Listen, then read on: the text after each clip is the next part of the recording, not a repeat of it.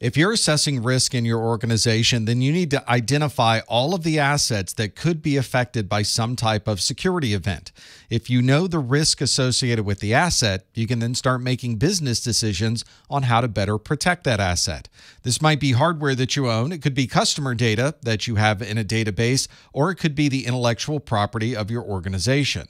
We should also understand what the results of this threat might be. We may lose data if we have a particular security event. There could be a disruption of services, especially if there's a denial of service or an outage of some kind. And all of these need to be considered when we're deciding how to deal with risk in our organization.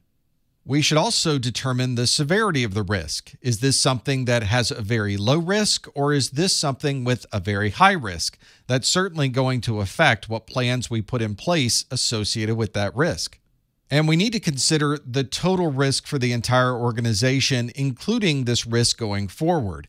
Things that happen today can have long-lasting repercussions, and we need to have the right security tools and processes in place to deal with these risky situations. Many times we think of risk as something that's external. This might be a hacker group that's trying to gain access to our data, or this might be a former employee who has an understanding of our infrastructure and they're using that knowledge for their own personal gain. But these threats could also be inside your organization as well. It might be the employees who are coming to work every day and sitting at a desk inside of your building, or it could be partners who are taking advantage of the access they already have to your network. We often hear of disgruntled employees who have access to the internals of our network, and they use this access to create a security event.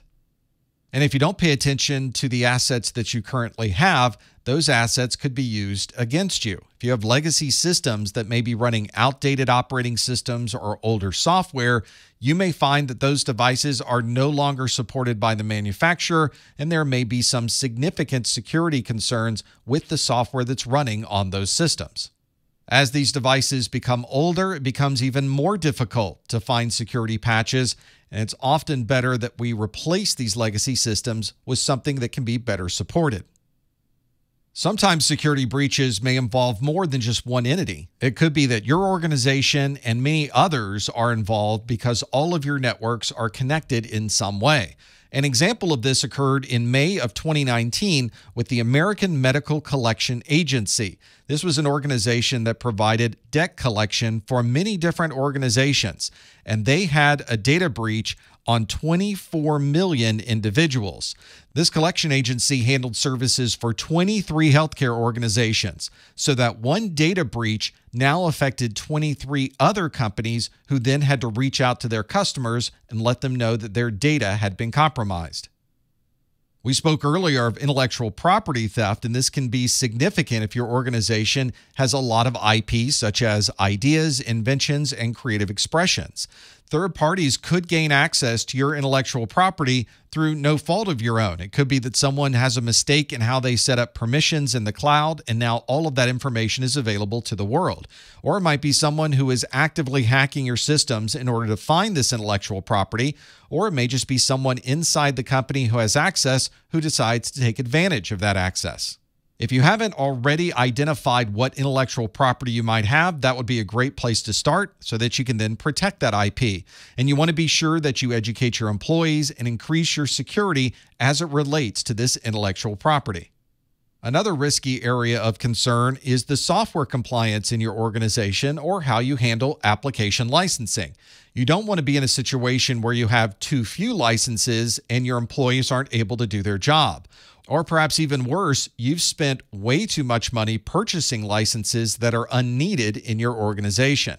If you're not following the correct licensing, you're either losing money by overpaying or losing money by not having the resources you need. It's important to understand exactly what your licensing requirements are and that you're purchasing and managing those properly. So now that you understand the risk, how do you manage that risk? It may be that you manage it by saying, we're fine with where we are and we're not going to make any other changes. For example, you know that there could be a third party that would perform a phishing attack against your organization, but you already have anti-phishing software installed on everyone's machines. You could decide to train everyone specifically on the concerns associated with phishing, but there, of course, is a financial requirement for that. So you could decide to accept the existing risk, and instead of training your users, you'll instead rely on your software.